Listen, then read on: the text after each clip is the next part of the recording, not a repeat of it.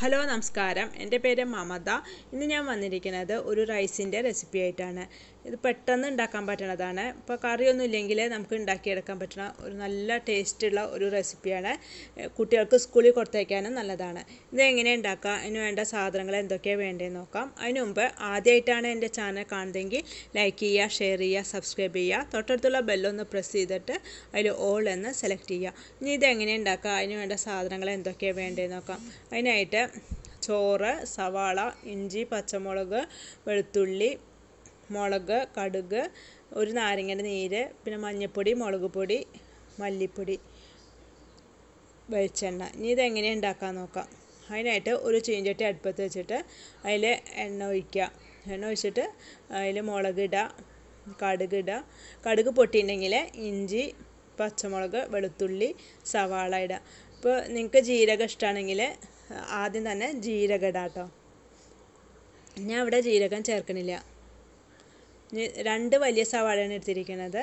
ഇതൊന്ന് വഴന്നു വന്നതിന് ശേഷം ഇതിലേക്ക് പൊടികളൊക്കെ ചേർക്കണം. അതിന് മുമ്പ് സവാളയ്ക്ക് വേണ്ട ഉപ്പിടാം.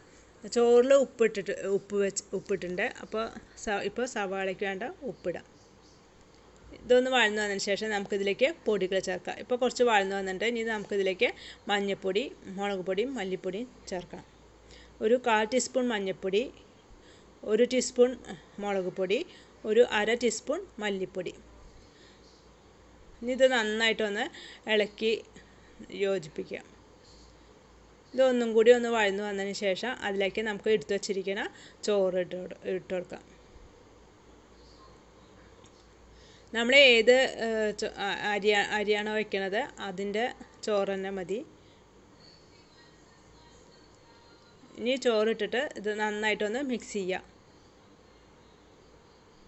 ഇതൊന്ന് മിക്സ് ആയതിനു ശേഷം അതിലേക്ക് നാരങ്ങയുടെ നീര് ഒഴിക്കുക. ഞാനൊരു നാരങ്ങയുടെ നീരാണ് എടുത്തിരിക്കുന്നത്.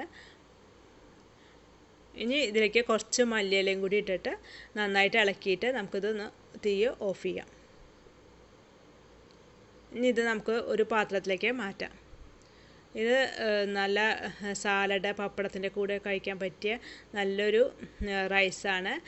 നിങ്ങളുടെ അഭിപ്രായങ്ങളെ കമൻറ്റ് ബോക്സിൽ അറിയിക്കുക.